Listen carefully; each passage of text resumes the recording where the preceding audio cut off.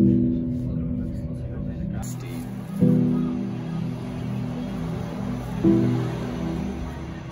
guys, what's up? It's Claire, and this week we're doing something a little bit different. We're gonna attempt to hike the trail from Harder Kulm to Augsmatthorn in Switzerland.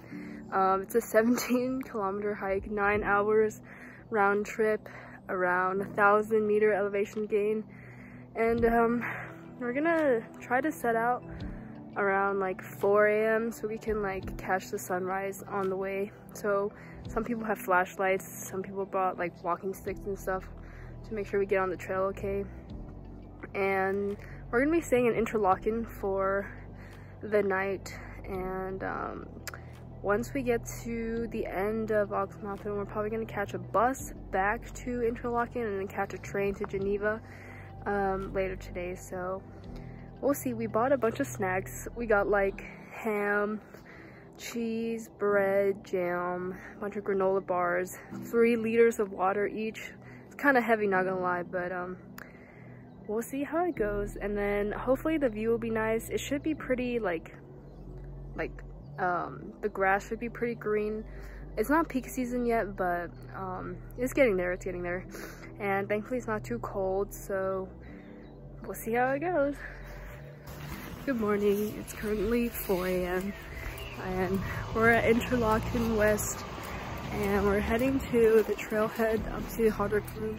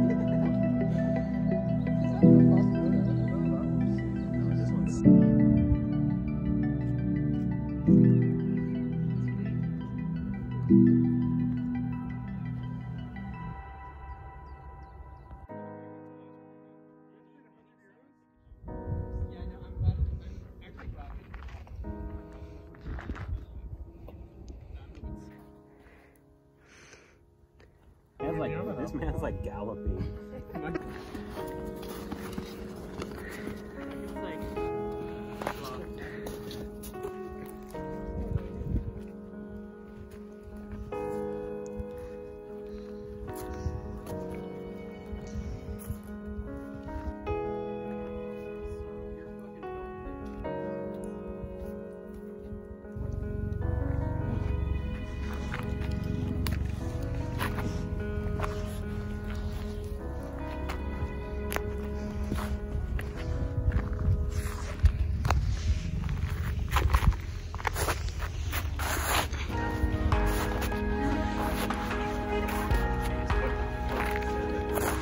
What?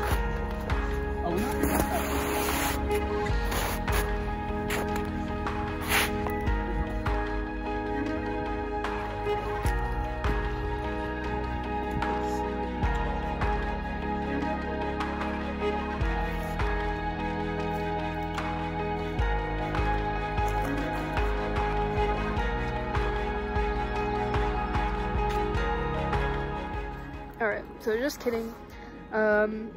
So basically, update, we probably can't get over to Augsmatthorn because there's a lot of snow on like the slopes.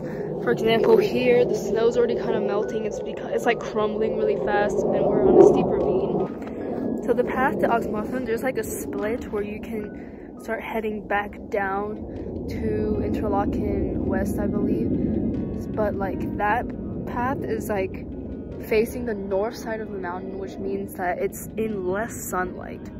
So it's probably gonna be even more treacherous. And by the rate we're going, it's like 1:30 p.m. So it's gonna be very tight. We probably can't catch the bus back either, just because there's so much snow. It's taking us double the time that we need. But we've reached like halfway point to Augsmatthorn.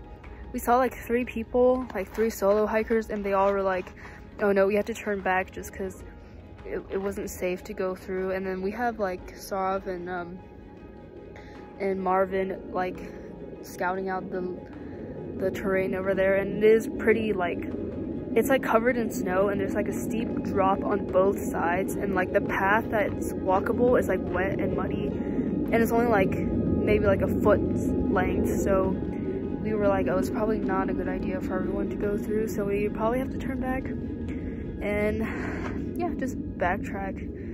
Kind of sad, but it's probably for the best since conditions are pretty bad. Honestly, might be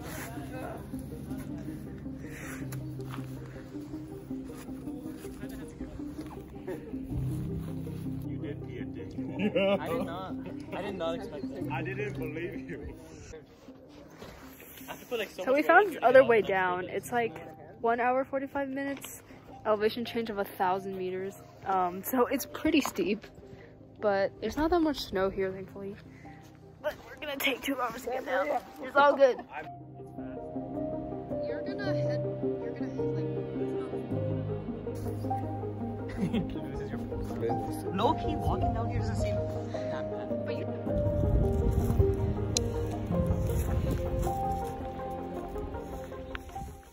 I think we made it halfway down at this point, but my legs are starting to get really shaky.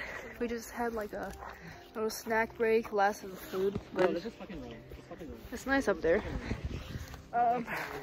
We took another way down, but if there's mud, do not run through that. oh, it's rough.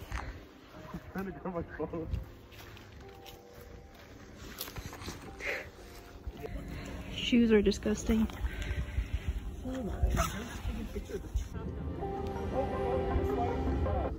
So let me just pause here to explain what really happened. So we were supposed to take the trail called Ringenberg all the way down to Ringenberg, the town, to take the train back. But halfway down this 2 hour 45 minute trail, it was completely blocked off by trees, and like I think there was like a bad storm recently, so there was no way we could get through anymore. And next to the trail there happened to be a slope where we could like see all the way down to the town. So somebody had a genius idea and it was like, oh, how about we just like slide down the slope? It shouldn't take that long, right? But I guess we're kind of desperate to head back because it was starting to get dark. So we just ended up sliding down the mountain, which is what you're seeing right now. So basically the other trail option is completely closed off. This is our only option. Bye. Oh.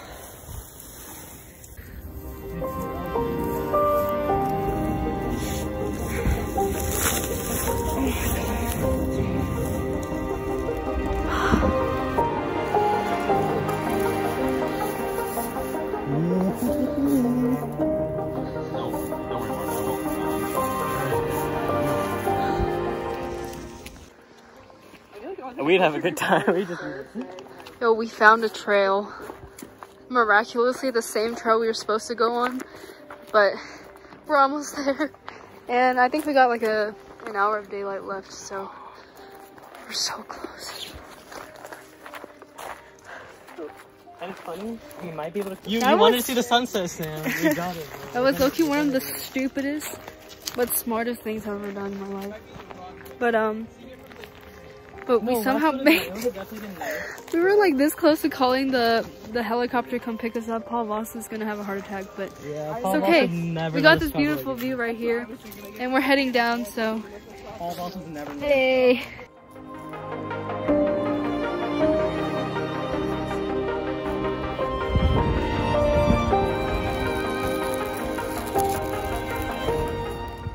Update, my legs are shaking. My hands are low-key kind of swollen, which is concerning. But I'm gonna get down on flat land first before anything really.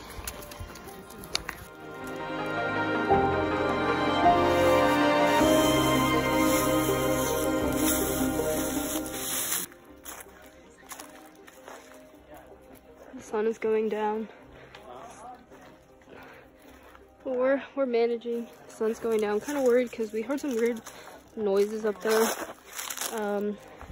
Could be some like lynx or. Yo. Did you make it?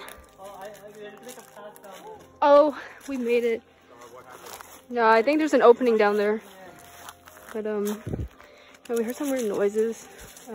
They could be just like ibises, but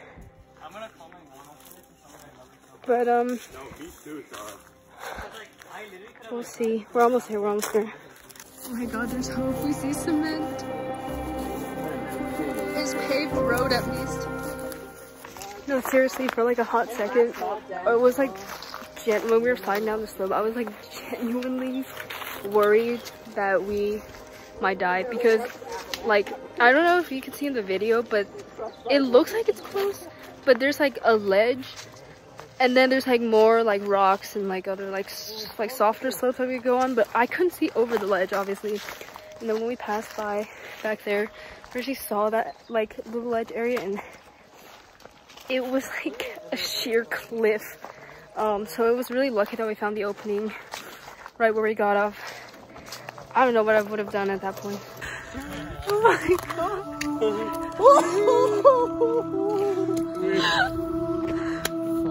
Oh my God. I just fucking hit my foot. Oh.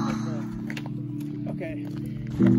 Okay, so we ended up in this random ass road in the middle of nowhere, but Ringenberg train station is right there, like right there. But we'll see how, because there is a shortcut down here. Wait. Supposedly. Dude, these jits are walking it up. Because I was trying to go on a cruise during this week. Say me too, but it's too early.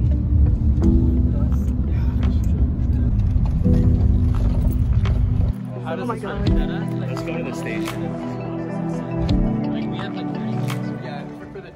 The Okay, next they train dropped is in us like off 30 minutes.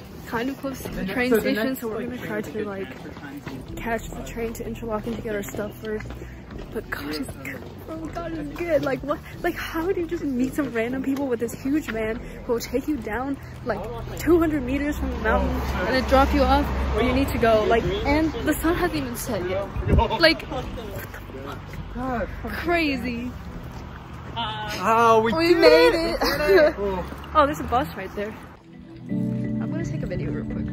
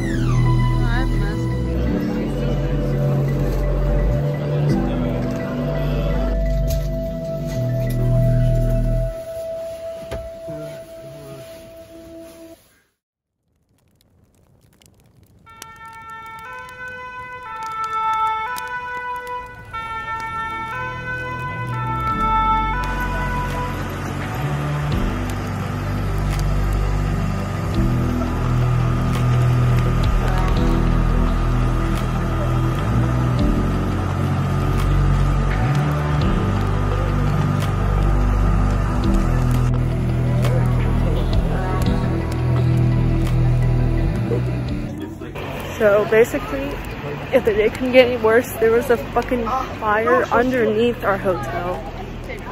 It looks like there was some like construction tunnel or something that like caught on fire, and all the smoke was like coming into like our rooms and stuff. We were on the 3rd floor, but there's no like smoke detectors, nothing. So like luckily we had one girl who was like awake, but actually woke us up. Like we were staying in separate rooms.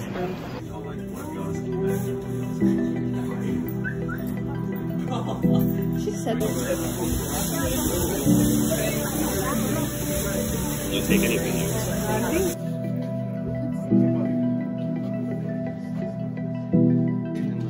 And I don't know how we save it.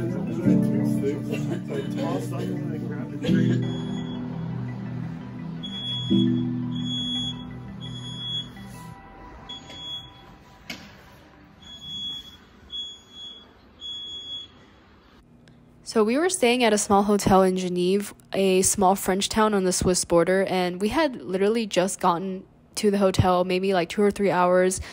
Everyone except for one person had already fallen asleep. The guys were in a separate room, and basically it wasn't because there was a construction site underneath that caught on fire. Somebody purposely set the trash room in the basement on fire and had set 2 other fires within the vicinity but closer to the fire station, so they could distract the firefighters from coming to the hotel, hoping that they would go to the other ones first, and then the people at the hotel would, I don't know, die or something. Because there was no smoke detector, no fire alarm. There was literally somebody just outside the window who was yelling at everybody to wake up. And thankfully, one of the people, one of the girls in my room heard, and she woke us up.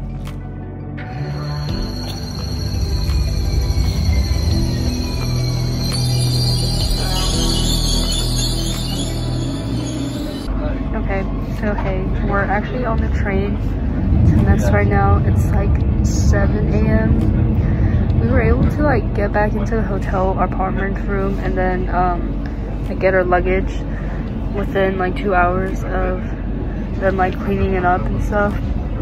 But there was no water or electricity, like everything was just pitch black.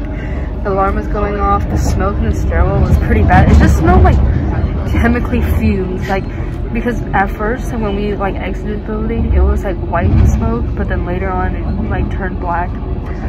So I don't know like what exactly was going on in that construction site underneath it, but it like smelled really bad. Like it was like giving me a headache. So like a dude came in with the carbon monoxide monitor and was like, okay, y'all are good, but just like leave the windows open or something. So we just packed up and then got out of there in like 5 minutes. But we're on the way back. We didn't even end up like strolling around Geneva just cause like it's just been a long weekend.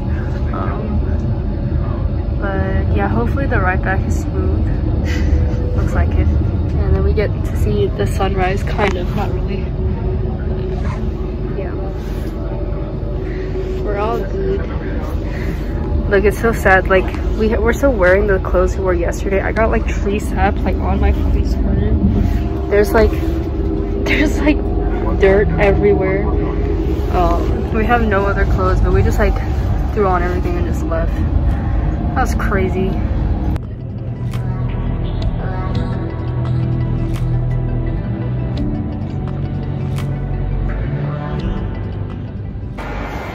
Alright, so we made it to Strasbourg, and like usual there's something wrong with this station. I think our train departed like 12 minutes early because of some like engineering work on the line.